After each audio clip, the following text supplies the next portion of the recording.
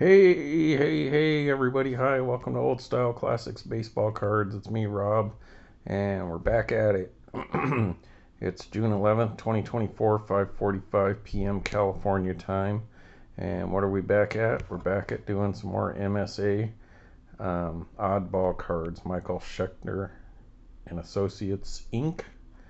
And so, once again, busted out one of these early discs. And this would be like a equivalent of a salesman sample that they would give up to different companies like Tasty Freeze or Isley's or you name it.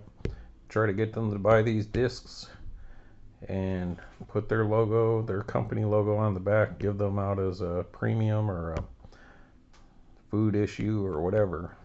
And so we've been doing a lot of MSA lately. I still got some more to do. Now keep in mind, people, some of these cards I've already done videos on before, but I'm kind of trying to lump all my MSA videos together. So we'll be going over some repeat stuff probably, but that's okay because those old videos nobody probably watched anyways.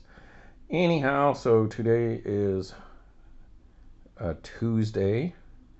I got to work tomorrow, and then I took off a couple days for special couple occasions on Thursday and Friday. And but wife had to go do some corporate dinner. They're doing a bunch of CEOs came in from out of the country, so they're all going to eat. So I'm going to do some old style classic baseball cards early. This way I can go to sleep tonight on a reasonable time. All right, folks. So there we go, MSA. I don't know. I got two sets that I want to show you. I don't know if I'll be able to get to both of them. I guess I'm at 107 subscribers, but it didn't say who the person was, so thank you for subscribing. Anyone else, please subscribe, like, leave a comment. Let me know what kind of thing y'all think I should do for my 100 subscriber contest if I do one. But nobody's really commenting, so who knows? Maybe we won't. All right, folks. So today I'm gonna kind of go in theme, not so much. We did the Ralston Purina cards. And, I have this one here, but these are the tops, and I don't want to do tops yet. I want to get to doing like tops all together, like I'm doing these MSAs. So what I'll do first is, because these are older and more around the same time as those Ralston Purina cereal cards, the King Bee discs, and all the stuff that I've been doing recently. So I'm going to do this again, which is the Chef Boyardee 1988 first annual collector's edition. I ordered these off eBay maybe 5 months ago, maybe 6 months, something like that. I do have this complete set in the uncut sheet, but they're all perforated like this, as you can tell. So that sheet that the only way, well, alright, the only way you can get these cards from Chef Boyardee was you would go buy like a can of raviolis or SpaghettiOs or beefaroni and all that stuff, and it would say get your collector's cards by buying Chef Boyardee. And then what would happen is you would have to take off the label off the can. I don't know how many, let's say 3 or 2, 3, maybe 5, something like that. You'd have to take that label off the side of the can and then send it in with the like shipping and handling. So just like we saw in that other one, like the Ralston Purina cards was like $1. It was either $1 or $1.50, and you sent in the little order form, and they would send you that complete sheet of the Ralston Purina cards, those 87s I showed yesterday. So this one is a bigger set. This one has 24 cards, which is one sheet, and so I don't know, maybe you sent $2, and it would come in the complete sheet.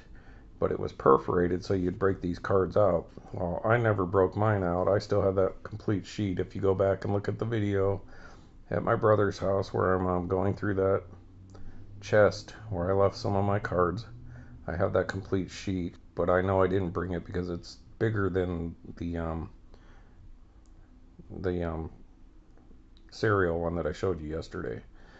So it wouldn't have fit in my luggage without getting damaged, so I just left it there. Someday I'll have to bring that chest over here. But nevertheless, so let's get to it. So I liked Chef Boyardee, obviously, as a teenager, and could eat through those cans.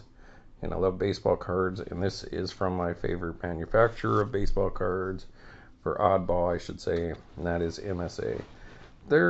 I don't like them as much as, say, the Rost and Purina. They're very similar. You know, it's a little dated, but it's neat though. It's still pretty neat. And I don't know. For whatever reason, maybe it's the color or something, I don't like them as much as some of the more plain cards like I showed you. But these ones are pretty nice, and I had fun getting them because I liked eating. But I will admit this, these cards have a really nice back for MSA. They're very tops like the back. So there's Mark McGwire, and so it's kind of a very more just that semi-shiny cardboard back. Kind of has a feel of tops, except obviously the stats look different. You know, it's not as much, but for MSA, it's very, how do you put it?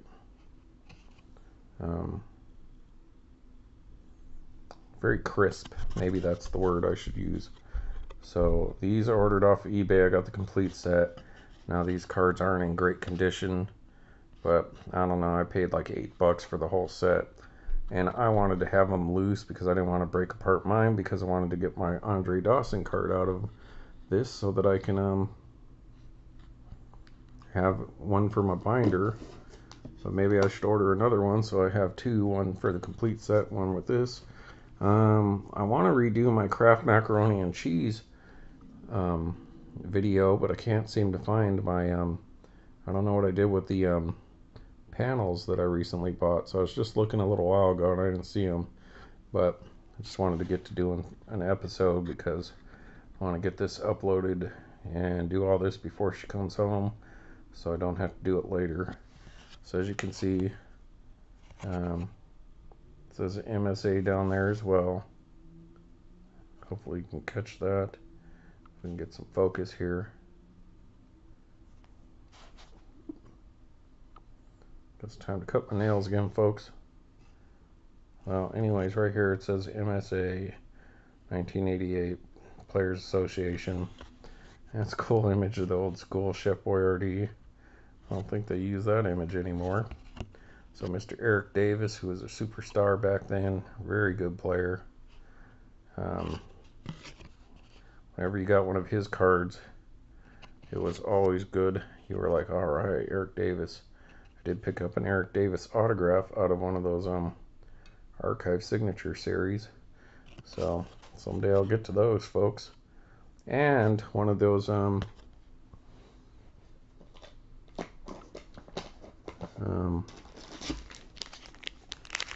Kraft macaroni and cheese ones I found at a comic book store that was supposedly signed by him. I looked online and it looked like his autograph, so I don't know. It's not like authenticated or anything, but I'll show you that when I get around to the craft again. So Mr. Eric Davis, and that is number 2 of 24. So there we go. All right, gotta find a place to put these cards, folks. Hold on just a moment. All right, here we go. Hall of Famer Jack Morris. So there's your first Hall of Famer in this set. You know, I keep saying it. Junk Wax Hero's favorite Hall of Famer. Not. But anyways, Jack Morris. 162 wins by 1988. MSA. The Players Association logo there. And some more stats there. So, yep. Pretty nice. All right. Next, not a Hall of Famer, but a superstar nonetheless, Mr. George Bell. So these cards are a little rough, but who knows? Maybe in 75 years, this will be something like somebody's like, oh man, that's sweet. Oh yeah, and that's what I was, when I did the, gotta sneeze, folks. Excuse me, these must be dusty or something. When I was doing that at MSA, Roston Purina 1987 complete sheet, and I showed you up at the top of the sheet, it said collect honeygram checks complete sheet. And then when I showed you the picture on the previous video of that complete sheet, because I didn't know I had it here, it had a blank spot where the name of the cereal was. So that's interesting if they have all the different cereals. Let's say like it said honeygram checks, and then Cookie Crisp, and then Tostios or something like that on that complete set. That would be interesting. Like, would people consider that like in 70 years? Kind of like Piedmont and Carolina Brights and just the different ones that you could have got with a different label. You know, instead of Chef Boyardee, if it said SpaghettiOs, and then it said raviolis or mini ravioli or beefaroni, you know, like a different back. So that's interesting to me. 424, George Bell. All right, another Hall of Famer coming up. This card's in pretty good shape, Ozzie Smith. Now, obviously the centering's not perfect on these things, but that's because they're perforated, and so that's just the way it is. These are cool cards. They're much like the like I described. They are about this, maybe a little thicker than your standard like flagship Topps card, but slightly thicker feeling, but maybe a little more like recycled paper kind of feeling, if you know what I'm talking about. So Mr. Ozzie Smith, 5 of 24. All right, Mr. Tony Gwynn, another Hall of Famer, 6 of 24. Give you a chance to look at those. Next is another Hall of Famer, Cal Ripken Jr. Not King Griffey Jr., but Cal Ripken Jr. So 7 of 24. That's a nice one. All right. Todd Worrell. He's not a Hall of Famer, but solid pitcher at the time. Won Rookie of the Year in '86, apparently. You could stop and read that. Pause this video if you like. So people subscribe, like, and share and all that stuff. Leave me some comments. Tell me what kind of contest I should do, and tell me if you have any of these cards and what your thoughts are, and are they so ugly that they're beautiful like I described? I would say these ones are kind of ugly but kind of cool. Not as cool as the other ones, but in the ballpark, so to speak. Larry Parrish, DH. That's funny. You get a card as a DH on an oddball set. So let's see, 32 home runs. I guess that's why.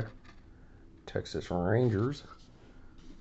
I'm a Buddy Bryan Texas Rangers fan. Congratulations on their World Series. And it was just his birthday, just either yesterday or the day before. Gary Carter, Hall of Famer. So I'm sure old Bry likes dude from the Rangers. I know he's a big Pudge fan.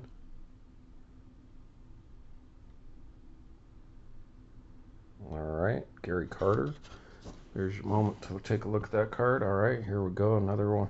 Another great for the Cubbies. My Ryan Sandberg there. So, yeah, it's surprised it took me all the way from 1988.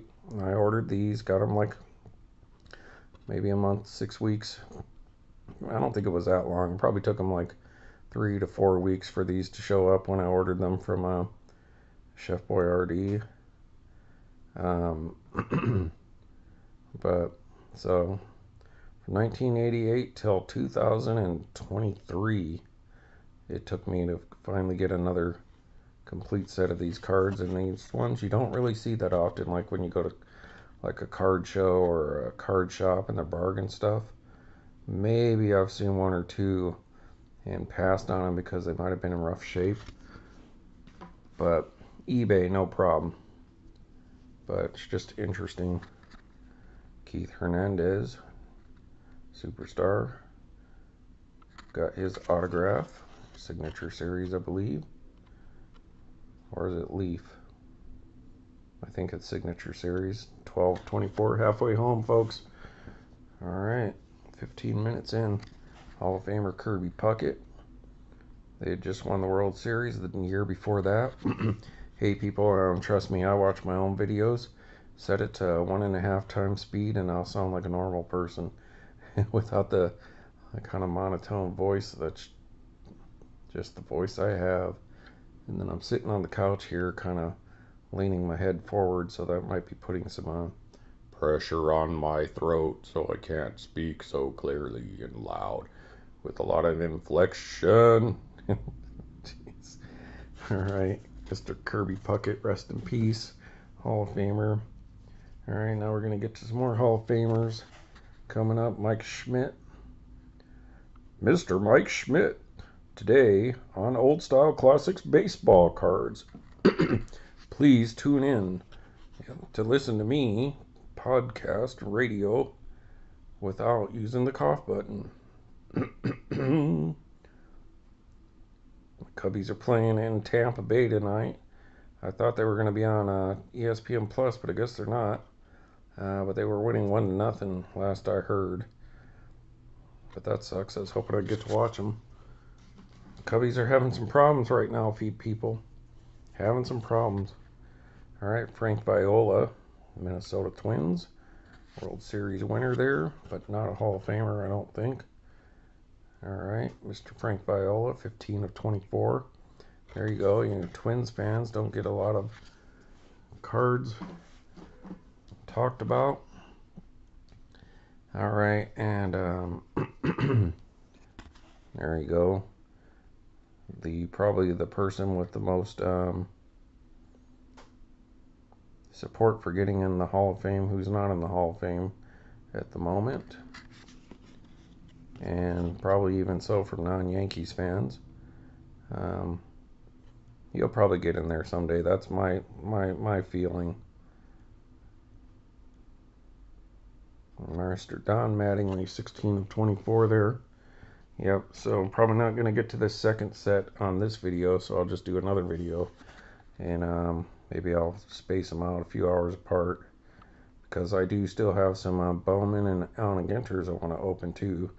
Maybe I'll record that and just hold on to that for one of those days where we're watching a movie or something. I don't have time to do a video, so maybe I could just release them as a, hey, last month I did this break. So there you go, Dale Murphy, another one of those guys a lot of people think should be in. It's pretty close. Maybe. I think I put Bill Buckner in before him and a couple other guys. All right, here's the best card of the set, people, in my opinion. Andre Dawson for the Chicago Cubs outfield. 1988 first annual collector's edition. Chef Boyardee. Your National League MVP, Andre the Hawk Awesome Dawson.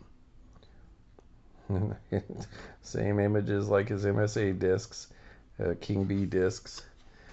But that's probably why I bought the whole set. I was just going to order this single, but then the single wasn't that much cheaper than just getting this whole set. And I don't need a 10 or anything like that. This is obviously not going to be Andre's most expensive card in our lifetime. Who knows? Maybe it'll be the rarest one in 100 years, and it may be something, but right now, not so much. And It's not like Andre Dawson cards demand a lot of money. Some of them do, but probably more modern stuff than when he actually played. So that's kind of a shame, but you know, collecting world and scene and what's the word I'm looking for, folks? The hobby changes over time, so what's down today for some reason may turn out to be something big down the road, and I'm just hopefully these cards will never get damaged or anything like that, or flooded or fire or anything like that. I always worry about these sprinklers in this new apartment going off, so I'd be screwed. But at least I'll have videos of a lot of my cards, so I can file insurance. But hopefully nothing will ever happen to these cards, and I'm just temporarily holding on to them during my lifetime, and when I'm gone, they'll go to somebody who can appreciate cards and not just in the trash, because that would be that'd be sad legacy, so to speak. Anyways, there's my Andre Dawson. Set him aside because he's going to go back in the binder. All right, Mr. Mike Scott, very good pitcher for the Houston Astros when they were in the National League. Mike Scott, you know, 18. He's always around 18, 20 win kind of guy. I think it was a strikeout pitcher. He was good. I think he owned the Cubs. He used to stick it to us. But Houston was not a great team back then. They had some good teams, though. There you go, Hall of Famer Ricky Henderson. All right. So as far as these cards go, I dig them. I like them, but they're not my favorite MSA set by any means. But they're kind of cool, and they're different enough, you know, that's different. If you like different things like that really scream oddball, food issue, this is a good set to have. If you're not the kind of person that's like, oh, that's kind of tacky or something like that, and then, or the images aren't good enough for you, then yeah, I can see how you wouldn't want them. But me, I like this kind of stuff. It reminds me of hunting for this stuff, and I haven't said this in a long time, but that's the kind of collector I am. I'm a hunter. So I do get a lot of stuff on eBay now, but in the past I used to just like go through like an antique store and see what I could find. So, or the card store or something like that. I didn't order a whole lot of eBay stuff too often. I did when I finally got to the point where I was like, man, I want that card and I just can't find it.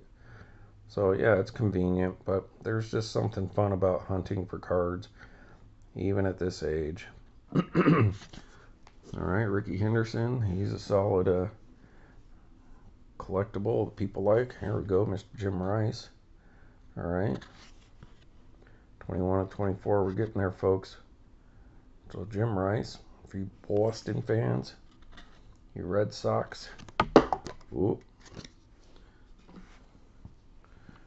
All right, Mr. Wade Boggs fan. I'm sure he has this card. Some dust, paper dust. Wade Boggs. Yeah, it's weird. This kind of recycle-y kind of paper feel always feels like paper when it gets damp. It doesn't feel wet, but it feels, you know, like when paper gets wet and it kind of feels a little weak. That's what this cardstock feels like. So definitely not something you'd want to put in your bike spokes. That one's got a big crease in there, but that's okay. 100 years from now, somebody will be like, I just want to have a 2 or a 3 of this card. Somebody will probably get it graded. All right. Roger Clemens. Great pitcher. Lights out pitcher. But my boy Andre Dawson cracked a home run off of him in the All-Star game when Toronto straightaway center halfway up that giant wall. Ken Griffey Jr. didn't even turn. So there's my Roger Clemens story. I don't know I don't know if they faced each other afterwards. They probably did when he was playing for Boston. Andre, that is. He was in the American League for a couple years. So maybe he got to face for Clemens again. I don't know how he did against him. Could look that up. All right. And of course, back in the day, Fernando Valenzuela. So I think Fernando had a solid little run there for the early part of his career, from the early 80s into the end of the 80s, and then petered off. Yeah, you can see it's starting to here. 14 wins.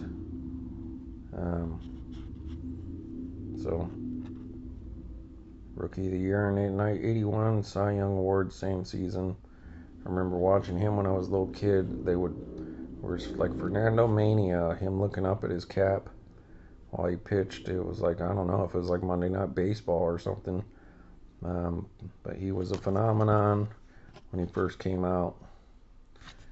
And cool, he's from Mexico there, from Sonora. So hey, that's up in that's near Puerto Penasco or Caborca, I think. I went to a baseball game in Puerto Penasco, or as Americans call it, Rocky Point, to see the Puerto Penasco Terrapins, Sharks, whatever shark is in Spanish. And then we drove over to Caborca, and I saw their little stadium there, but we were only there for the afternoon. It would have been nice to go to another game at that little stadium. That was kind of a neat stadium. Very 60s, 70s, kind of modern, but small for, like Mexico, but much bigger than the one in Puerto Penasco. So that's interesting. I didn't know you were from Sonora. All right. And what would that be? Northwestern Mexico. Cool. All right, folks. So there it is. That is my Chef Boyardee set.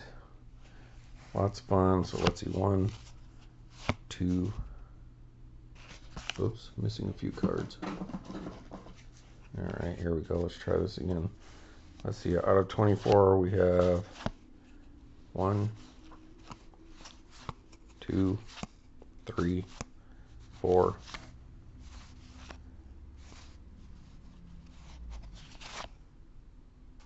5, 6,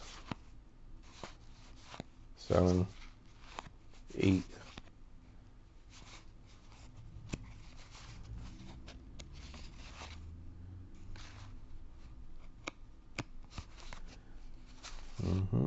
9, 10, 11, 12 Hall of Famers. So if you're a Hall of Famer collector playing Days Collector, this set, half the set is Hall of Famers. So you may want to use that as a reason for picking up this set. All right, folks, so there we go. Michael Schechner and Associates strikes again with another oddball food issue. Not the most expensive, high quality set, but still a lot of fun. And used to dream about getting cards like this, just like kids probably did when they were asking for tobacco cards off of people who smoked. Hey everybody, there it is, Chef Boyardee 1988, first annual and only annual one, I think, collector's edition MSA. Another one down, and then I got another set that we'll do immediately. Cheers, take it easy, bye.